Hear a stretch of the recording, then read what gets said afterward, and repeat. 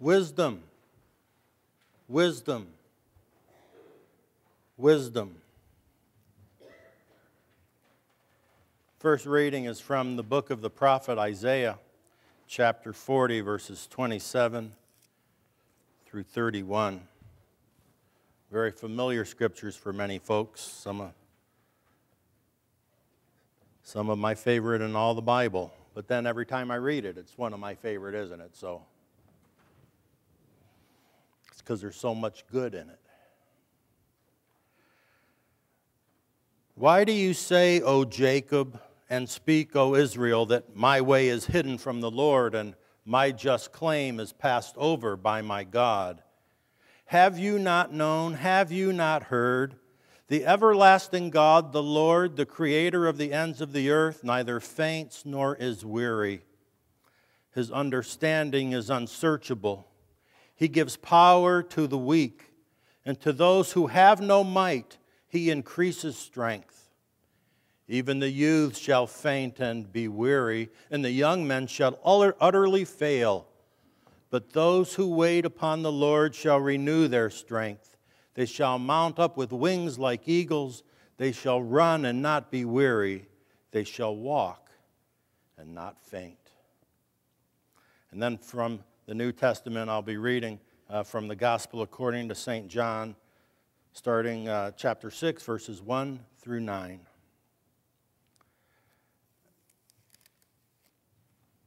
After these things, Jesus went over the Sea of Galilee, which is the Sea of Tiberias. And then a great multitude followed him because they saw his signs, which he performed on those who were diseased. And Jesus went up on the mountain, and there he sat with his disciples.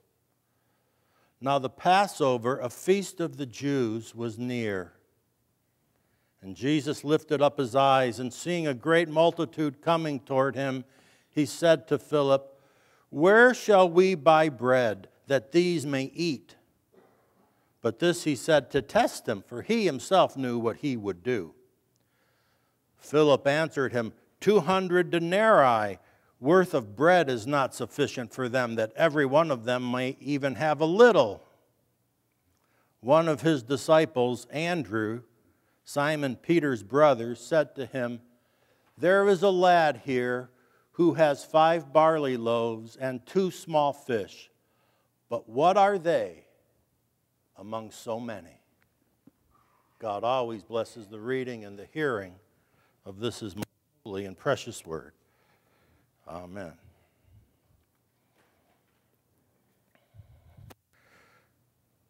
Help me name some of the 12 disciples. Who are some of the 12 disciples? Peter, James, John, Andrew, Judas,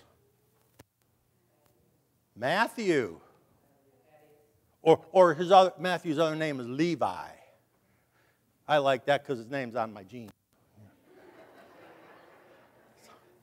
How I remember things. Can you name any other? Thaddeus. I think his other name might be, no, I think Bartholomew and Nathaniel are the same, but Thaddeus. Bartholomew. There's a couple, actually, of Judases. I think there's 2 Judases and maybe a couple of Jameses. And the big 3 we remember are Peter, James, and John. Those are fairly easy to remember. But in this story, it's Andrew that really comes through. Philip's one. Philip says, "What are we going to do? There's people coming and there's no McDonald's around, and what are we going to do?" They don't have any place to get food, and it'd take a whole year's salary just to buy enough bread for them, let alone, mashed potatoes and corn and buffet. Starting to get hungry now. What are we going to do? We can't even, there's no place for us nearby to even go and buy a little bit of bread. What are we going to do, Jesus?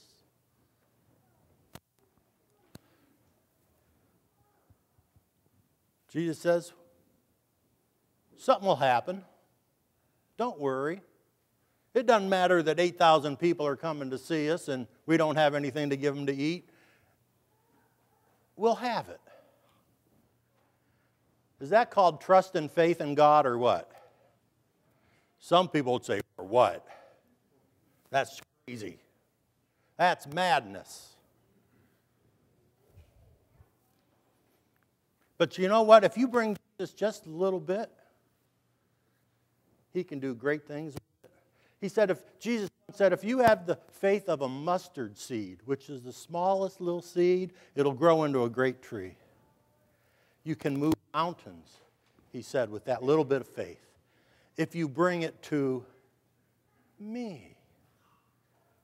If you take a little bit of something and bring it to me, Jesus says, we can change the world.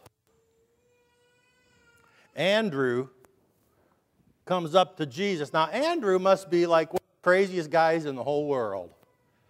I would not have the nerve to do this. All these people, thousands and thousands. Imagine a Super Bowl stadium full of people. Let's just bring it topical today. And there's no vendors there to feed anybody. There's no hot dog stand guys watching for Homeland Security. Did you read about that? That's who they have watching for terrorists, is the hot dog vendors. Lord, help us all. The whole Super Bowl full of people in Indianapolis. And Andrew comes up, because Jesus is standing in the middle of that crowd, looking around, smiling at them, blessing them. People are coming to him, being healed before the game. Wouldn't that be great? They're coming to Jesus. They're bowing down before the game. He's healing them. Because that's what's happening on this hillside. They're all coming to him, and he's healing them. And then somebody says, they're all hungry. And then Andrew comes up, and he says, there's a little boy here with a couple fish and a couple pieces of bread. Can you do anything with him, Jesus? I wouldn't have the nerve to do that. All those people watching me, and I bring up a couple little fishies, a couple bluegill, piece of Wonder Bread. And I said, Lord, can this feed everybody? Praise God for a faith like Andrew's that says, I don't have much, and this little boy, and he's offering to share it. I mean, this is his and his family's, but he's offering to share it. Is it enough? Praise God. Is it enough? You know what? When we give it to Jesus, it is enough. Andrew says, there's this little bit, but what is that among so many? And Jesus says, it is sufficient. And he breaks the bread and he blesses that little bit of food.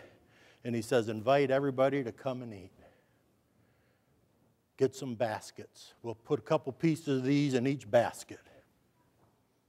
And the people start coming forward, and everybody who takes one in, 2 more pieces appear. Somehow it happened, I don't know, but it kept multiplying.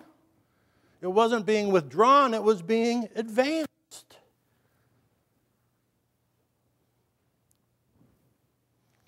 I've heard some preachers talk about this story, and they say this really wasn't a miracle. It was just that when Jesus gave the first bite, everybody said, yeah, I got a piece of bread in my pocket too, and I'll share mine. They call it a miracle of sharing. That's not at all what the Bible says. This is a miracle of God's divine strength and His giving us a sign that when we give ourselves even just a little bit to God, He can do great things with us. Amen?